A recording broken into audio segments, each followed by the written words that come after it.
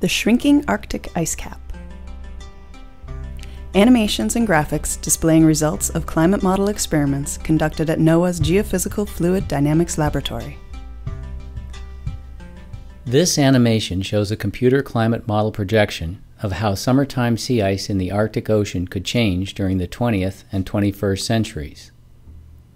The model simulates a strong downward trend in the amount of summertime sea ice. This downward trend is in response to changing levels of greenhouse gases and aerosols in the Earth's atmosphere. The Arctic is expected to warm at about twice the rate of the global average, a phenomenon sometimes referred to as Arctic amplification.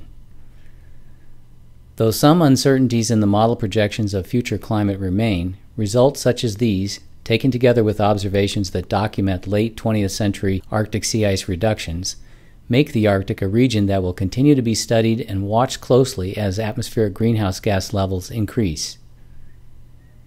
GFDL's climate model experiments suggest that by the late 21st century, the Arctic Ocean could become almost ice-free during the late summer.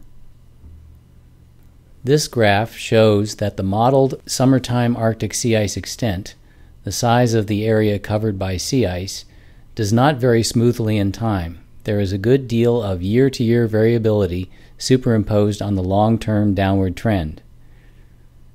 By the end of the 21st century, the modeled summer sea ice extent usually is less than 20% of that simulated for the late 20th century.